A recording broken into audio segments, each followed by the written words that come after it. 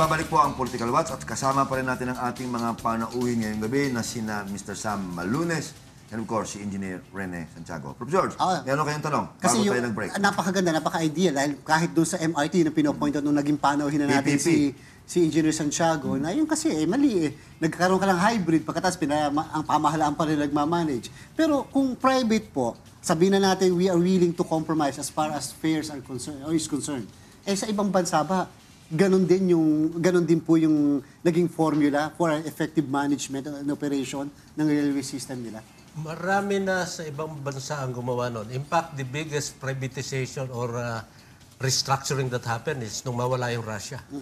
Dati, government-controlled lahat yung release nila, trend, pati fare, napakababa. Noong nag-liberalize sila doon, tumaas ang mga fare. Gumanda ang servisyo. The best system ng PPP na nakita ko sa rail happened in New Zealand. And that's far back as 20 years ago. 20 years ago. Oo. Europe has undergone a massive transformation ng kanyang rail that happened more than 15 years ago. Japan also restructured yung Japan National Railways dahil yun nga, nalulugi ng malaki. Ayun. Sir, yung North Rail, the North Rail project, ano nangyari doon? It seems parang gumastos lang tayo ng pera at walang may nangyari. Ano ba ang status or what is the state of the North Rail right now? The North Rail is in limbo. For the last 4 years, nothing has happened. It has already spent for $200 million and has not built a single kilometer of rail. So, binabayaran na ng Philippine government Utang. yung utang sa China for a loan that has been used. Nasa dispute resolution sila ngayon, arbitration. Sumobra na ng 100 million yung binayad ng gobyerno. Interest. Hindi. Binayad doon sa contractor na Chinese. So, ibig sabihin, for all intents and purposes, nothing happened. Wala. Parang nga, nawala na yung pera. Nagtapon lang tayo ng $200 million. Sir Sam, ang PNR po ay tumigil sa operation. The entire operation ng PNR tinigil nila. Yung inyo pong grupo, yung Riles Network, payag po kayo, agree po kayo sa ginawa ng PNR? Well, yun nga yung binabanggit natin na ang management dapat kailangan i-maintain ng maayos. Una-una, may 2.3 billion silang budget for ditong nakaraan. Itong last 2014. At ang justification nila sa budget na yan ay mula sa 500 million sila, ginank up yung operation and maintenance nila ginank up to 700 something million, and then 1.3 million, 1.3 or 1.5 million na a billion para sa modernization and rehabilitation, so-called. Pero yun nga, ang problema talaga sa railway system natin, hindi ito PPP, hindi ito kasagutan public partnership dahil pera ng gobyerno, ibibigay mo sa taxpayers' money, pupunta mo kay Pangilinan, punta mo kay Ayala, punta mo kay Henry C., kay Kuwangko, and then Kuwangko i-operate ang system, and lahat ng revenue, non-rail revenue and rail revenue ay mapupunta sa kanila. So, ang puhunan galing sa mamamayan. Tapos, nasa kanila yung sovereign guarantee na garantisado sila magtaas sa gusto nila. Kung pera ng gobyerno yan at ibibigay mo sa pribado, bakit natin hindi kayang gawin na i-maintain ng maayos? Kasi itong mga PPP na ito, hindi ito economic design ng bansa eh. External economic design nito sa privatization under neoliberal policy ng mga industrialized country na gustong gayahin at pasunurin ang bansa natin. Ayun. Na hindi naman ito applicable dahil kailangan natin iservisyohan ang mahirap na mamayan para yung masisavings na mamamayan mo na low income ay maka-cope up siya sa kanyang economic, yung standard of living. Sabihin natin, yan yung problema ng bansa. Tuloy-tuloy naman ang corruption. Isa pa yun sa problema natin. Sabihin na natin na tama yung ginawa nila, na nagtigil operasyon sila, engineer. Ikumpara po natin sa MRT. Kung tama iyon, tama rin po ba ng MRT magtigil operasyon din muna upang ayusin ang lahat? Alam mo, mas delikado yung struktura and safety ng MRT3 kaysa sa PNR. Ganun po yun. Ang PNR, I think the management, I have to hand it to them for being brave to close it in the interest of safety. Kasi nangyari yun, hindi nila nasahan. Kare-rehabilitate lang ng PNR trucks noong mga 2008. Kaya siguro sa kumpiyansa sila. Yung nakita mong tumagilid ng trend ng PNR, bago yun. Yun ang Korean supply. 7 ata yung... Pero wala yung mga lumang Na-injure. gano'n. Wala nangyayaring gano'n sa luma. Yung luma niya, konti na rin yung luma niya. Hinihila lang yun ng bagon eh. Sam, anong balita ninyo? Ito ba ay deliberate? Dahil may mga balita na nagkadiskaril yun dahil pinagnakawan yung, may mga ninakaw ng mga parte ng railway tracks. Or ito ba ay dahil substandard or may diferensya ang pagkagawa ng sistema? Maintenance problem yung kasi dapat yung trucksman mo may routine yan na i-check yung mga sleepers, mga lock na mga sa sleepers and then kung gaano ka tibay pa, wala bang crack yung mga sleepers nito na pinapatungan ng Riles. And he is supposed to be doing that every day. Dapat. May section dyan na Opo, siya in charge. dapat. And therefore, imposibleng hindi ma-spot ka agad. Correct. Hindi makita ka agad Lalo na may na sa kulang na section, for example, or parte. Unless na nagbubulag-bulagan siya or Correct. unless na napakatamad So niya. may gross negligence sa management yan. Sino May po ba gross negligence nag-maintain yan. dito sa PNR, sir? Ang gobyerno. PNR. PNR. Walang privatization sa PNR. Ayun ang pinaka... Lahat government-owned. Kaya nga siya, nagtatalo kami. Ako, pabor ako sa privatization in the proper structure para may incentive. Ang gobyerno, pag kinuha mo yan, tulad ng Walang mangyayari, incentive, walang pababayaan lang. incentives. So what kung hindi ko napansin today yung sira? Anyway, hindi naman ako mapapire out tomorrow, hindi ako mawawalan ng trabaho. So, ang solusyon naman talaga natin, imagine mo, yung PNR, kung ilang presidente nagpalit-palit dito sa Pilipinas, siya rin yung dami ng ng general manager na nagpalit dito. So, walang ika nga yung career na nagmamanage dito na magre-retire lang siya kung nasa retireable age siya. Hindi, pag bagong presidente, bago na naman. Ang LRT, bagong general manager, bagong administrator. Ito yung mga dapat pag-ukulan ng pansin sa government-owned and controlled corporation na kung si Engineer Santiago ang na-assign dyan, na-hire siya as general manager. Siguradong yan. Bullet train yan. Dapat, maalis lang siya dyan kung siya ay retireable age na. Ibig sabihin... So, mayroong responsibility. Ibig sabihin, Sa engineer, ngayon, Sam, ibig sabihin, kung ang ating mga pinuno ay gawin nila ang tama, and then they put in the right guys, give them security tenure, na yun ang ibig mo sabihin. And consistent policy. At bigyan ng lahat na suporta, at see to it na walang korupsyon, sooner or later, magkakaroon tayo ng isang napakagandang railway system. Alam mo, doon ako ayon kay Sam. Sa totoo talaga, hindi natin na-professionalize yung management ng LRT at saka PNR. Yes. Ang PNR, pinakamagandang korporasyon up to about 1950s. Noong mga 60s, saka siya bumaba. Doon nagsimula. Doon nagsimula nang mawala na yung mga professional. Okay. Ang LRT, ganun din. Yung every year, may magpapasok na walang kaalam-alam, ni walang background, i-appoint na general manager. So it takes them about a year, 2 years, pagkatapos papire out mo na naman. So, even the people below, walang inspirasyon na magtiyaga. Dahil unang-una, hindi naman sila tataas na karir. So, professionalism is key. Hindi yung pagbabago nga nung decreed yung law ng PNR, dapat pinasok na yun eh. Wala eh. Teka muna. Kanina po, kino-compare natin yung operation, management, etc. between MRT at saka PNR. But how about LRT and PNR? Yung LRT, mukhang hindi naman ganun kadami at in fairness, ang ganda rin ng management at maintenance ng LRT. Ang LRT, nabigyan ng several hundred million para i-rehabilitate even ang Line 1. 3 beses nang na-rehabilitate ang LRT 1. Ang PNR, misan lang na-rehabilitate to my recollection. And that happened in 2008. So, mahirap. So, if we are talking here of 1880, more than 100 years bago ma-rehabilitate ito.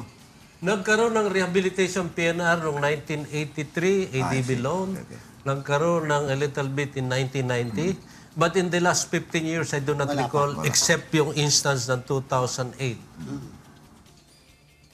Sir Sam, ang isa sa ang isang worrisome pa rin sa atin ng mga observers, sa atin ng mga laging yung bang gusto natin updated tayo sa nangyayari, yung pong aksidente na nangyayari sa Riles, sa PNR. All throughout the years, laging ganon. Kung hindi tao ang nasa sagasaan, sasakyan ang nasa sagasaan. Ano sa palagay nyo ang kadahilan ng dahil mali ang pagkakalagay ng ating mga Riles? O sadyang tao lang ang may Human kasalanan? yan eh. Human, yung mismanagement. Management ang, ano niyan eh, yung problema eh. Kasi, for budget, nababudgetan naman yan eh.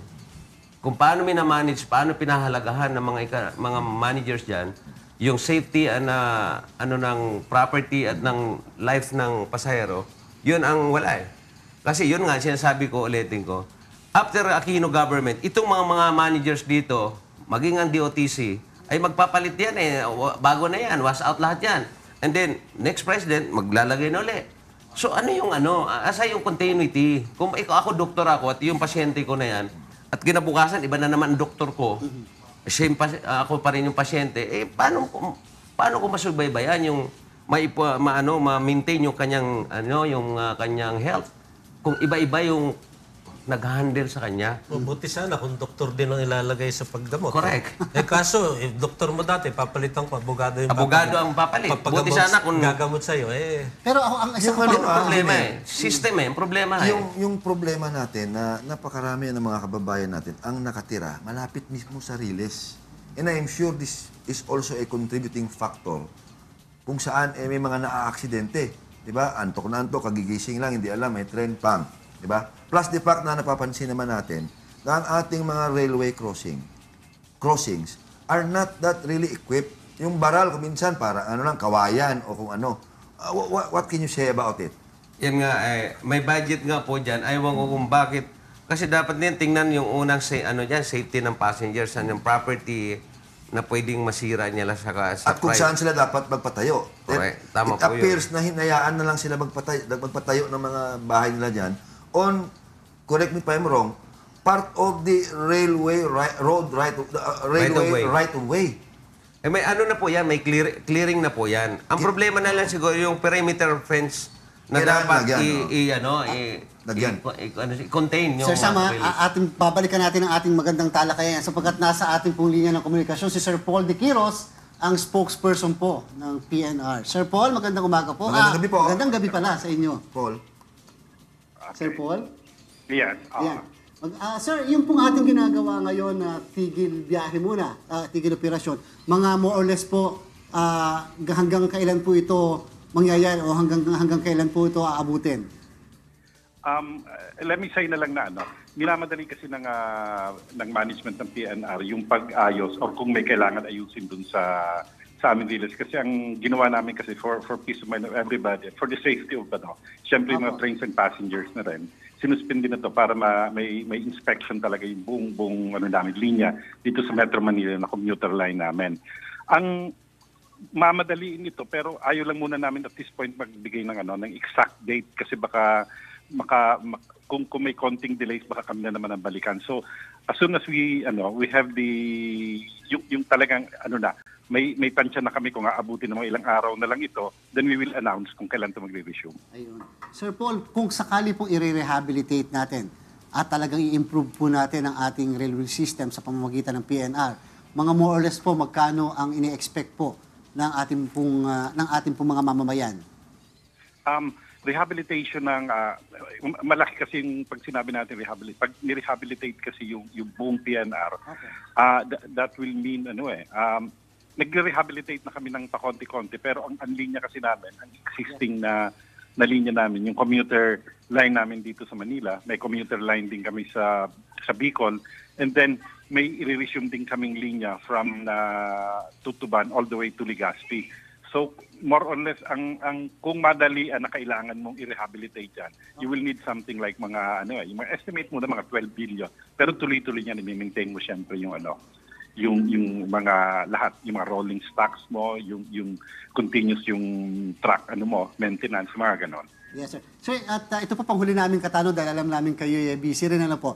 Initially po sa inyong findings nung inyo pong mga experts na nag-i-inspect po nitong ating mga Riles, ano po ang inyong nalaman na kadahilanan lang nangyari nung isang linggo na aksidente? Ito po ba dahil sa medyo yung kinakahoy daw po yung bakal o ito ba dahil sa talagang medyo sa init at saka dahil medyo matagal na rin, luma na rin yung ating mga Riles? yung mga release natin, especially dito sa may Metro Manila, medyo medyo yan ang well-maintained kasi yan talagang tumatakbo. There are of course certain parts yung sa Bicol na pinalitan na rin namin. Pero pagdating dito sa sa Metro Manila, relatively medyo magaganda yung mga release natin dito. Tapos yung sa init, hindi yan yung cost. Ang nakita naming cost nung etong recent na derailment nung last week, may nawawalang mga rail clips tsaka yung angle bars. Ito kasi yung nagdidikit dun sa support ito ng mga rail joints. Itong mga rail joints na ito yung pinagdidikitan ng dalawang riles para dire-diretso siya. So kailangan niya ng suporta para hindi siya gumalaw.